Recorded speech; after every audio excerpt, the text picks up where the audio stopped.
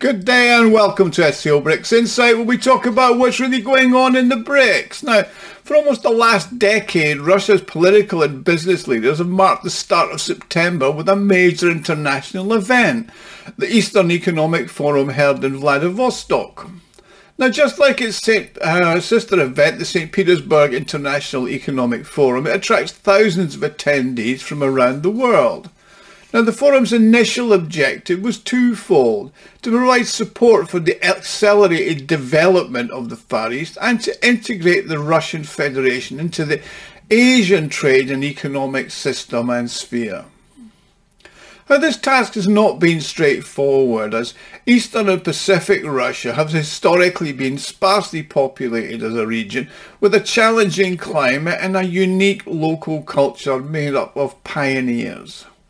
Plus, by the mid-2000s, economic ties between Russia and the West were robust, and there were few purely commercial reasons to focus on Asia. So it was necessary to take a proactive approach, considering not just what Asia could offer immediately, but with the potential future relations with the states of Asia. I mean, this would help establish a foundation for more easily overcoming the inevitable shift that was going to happen away from the West. Now, the inevitability of this shift began to occur around 15 years ago. This event took much more significance because Russia's complete pivot away from the West and now fully engaging with Asia, the Middle East and the Global South. Now, at the plenary session of the Eastern Economic Forum in Vladivostok last week, there was a major occurrence that took place. It fits with the forum's core theme. Now, the Far Eastern 2030 initiative is combining strengths to create new potential. And the stage at the plenary session was shared by President Putin, the Vice President of China, Zheng, and the Prime Minister of Malaysia, Anwar Ibrahim. I mean, this translates as Russia, China and ASEAN, a key interlocking partnership constantly being strengthened on the road to exploring all the potential new, equitable and fair in the new multipolar world. Now, before I continue, I'd like to make an appeal. If you like and enjoy my videos, you can help me fund my channel and the website SBR&x Insight. Now, you can do this by making a small donation, which can be done by clicking on the thanks button at the bottom of the screen. Everybody who donates does get a personal thank you from me, and I'm also going to thank all of you now who are watching, because that does mean a lot to me. Now, in his address, President Putin focused on what is arguably the most ambitious national development project of the 21st century, the Russian conquest of the East. This is a mirror image of the Chinese commercial conquest of the West, which began in earnest back in 1999 with the Export Go West campaign. Now, Mr. Putin provided an overview of the rapid development occurring in the Russian Far East, announcing that over 3,000 techno-industrial projects are currently underway. He also discussed the Northern Sea Route, which the Chinese have dubbed the Arctic Silk Road, plus the plans for new nuclear icebreakers, and the development of the port of Murmansk were also outlined, which will turn that into a major logistics hub. Mr. Putin also noted that the Northern Sea Route's turnover has already reached a record 5 times that of the era of the Union of Soviet Socialist Republics. The figures relating to the Far East and the Arctic are actually truly impressive. The Far East is strategically important as a macroeconomic region, and it makes up 41% of the territory of Russia. Now, the Arctic area itself was immense in natural resources treasure, and it's linked to the Northern Sea Route potential. It's 28% of the territory of Russia, 17% of Russia's oil, 83% of its gas, and it has deposits of coal, gold, nickel, copper, cobalt, platinum groups, metals and diamonds. So it's unsurprising that the recurring Western colonial aspiration is to attack, divide and plunder Russia, exemplified by the current focus on inflicting a strategic defeat of Russia in Ukraine, and this is inextricably linked to the desire to exploit the vast wealth of Russia in the Far East and the Arctic. Putin once again highlighted the importance of these two regions as a key priority for Russia in the 21st century, emphasizing their significance for national security. Now, there's been a 20% increase in growth in startup capital, which is twice the Russian average in the region. Furthermore, each ruble of state funding is matched by 34 rubles of private investment. Now, the region's key industries now include energy, petrochemicals, mining, timber, logistics, aircraft machinery, shipbuilding, agriculture and fisheries. Now, the Malaysian Prime Minister Anwar said, "Where's the humanity?" I mean, he's an accomplished speaker, and he discussed ASEAN, that's the Association of East Asian Nations, role as a pivotal point in the Asia-Pacific region, and provided a comprehensive analysis of soft power, referencing Russian literature, and this is his first time in Russia, by the way.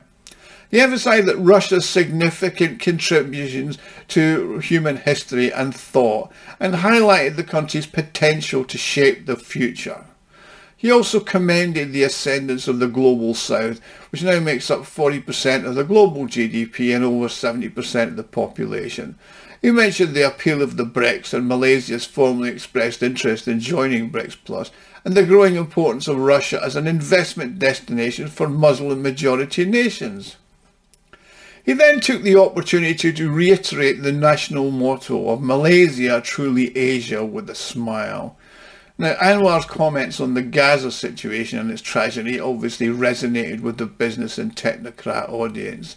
He stated that he often inquires of his colleagues, even those in the West, where the humanity is evident, how they can speak of justice and how they can predicate human rights and democracy.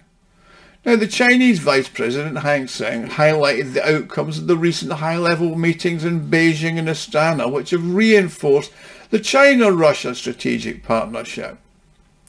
He also drew attention to the growing trade volume, China's status as a leading trade partner investor in Russia's Far East, and the drive to modernise the trans-border structures, and obviously President Xi's global security initiative, which is a more ambitious version of the Russian concept of the Greater Eurasian Partnership. Now, Hang Seng was unequivocal in his remarks on China's commitment to a new comprehensive security format, emphasising the need to combat the mentality of the Cold War. He said this is all part of China's overarching concept for the 21st century to build a community with a shared future for mankind. Now, in practical terms, the forum, which was attended by 7,000 delegates from 75 nations, but only a small number came from the West, but a large number of deals with the equivalent of over $59 billion were signed.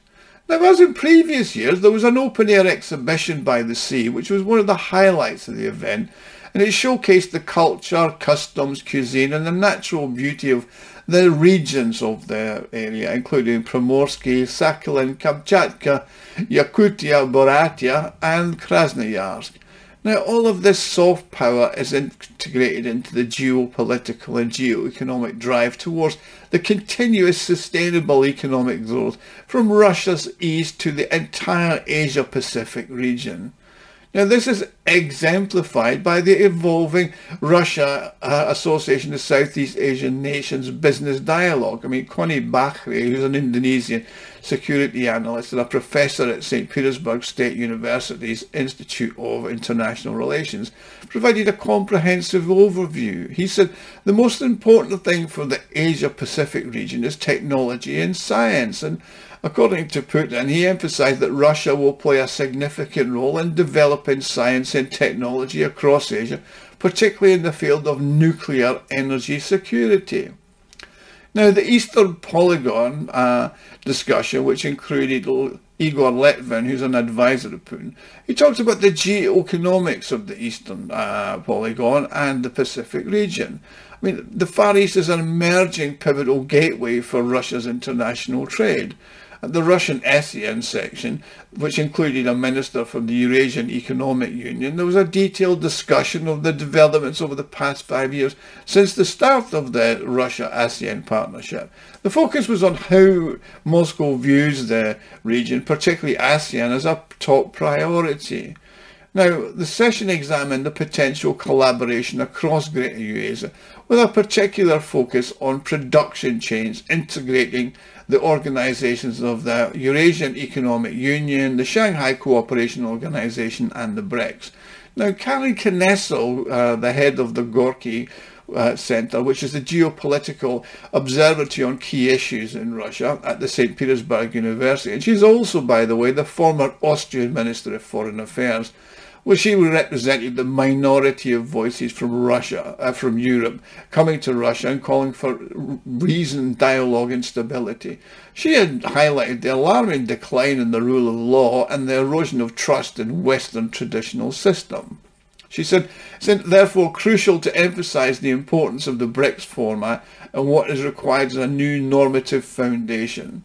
There was also fascinating and timely discussions under the themes of instruments of sovereign development in the context of the destabilisation of the world order. And that was held by Rhod Mackenzie, who's a director of economics at the Russian Academy of Science. Now, a group of Russian scientists with input from the Japanese and the Chinese has developed a new national strength index. Now, this takes into account a number of variables, including population size, natural resource reserves, military power, economic strength, and the solidity of government, business and society in order to achieve national development goals. And it comes out as it's all about sovereignty. So the Eastern Economic Forum demonstrated once again that Russia and the major countries of Asia and Southeast Asia are maintaining a calm and collected approach despite the ongoing tensions with the United States and its allies. Now, plus the geopolitical challenges, Russia and its partners in the BRICS are resolutely pursuing their economic interests together. Despite the ongoing development of the military strategies by the US think tank LAND and the proposal to form a NATO Arctic Sparta to perceive the decline of American exceptionalism in the North, connections were explored, and everybody's looking at the challenges that is now looking at happening on. Now, it's unsurprising that the hegemon in the US and the vassals express intense animosity towards Russia, China, Asia in general, and Eurasia, because they've been outclassed and outwitted. Now, they're going to become increasingly irrelevant in the global landscape as their power diminishes and their economies collapse. Anyway, that was the Eastern Economic Forum. Thank you for watching. Please like and subscribe. If you enjoyed this video, you can help me fund the channel and the website SEOBRICSinsight.com by pressing the thanks button at the bottom of the screen. Don't forget the comments section. I look forward to receiving and hearing your comments. Thank you.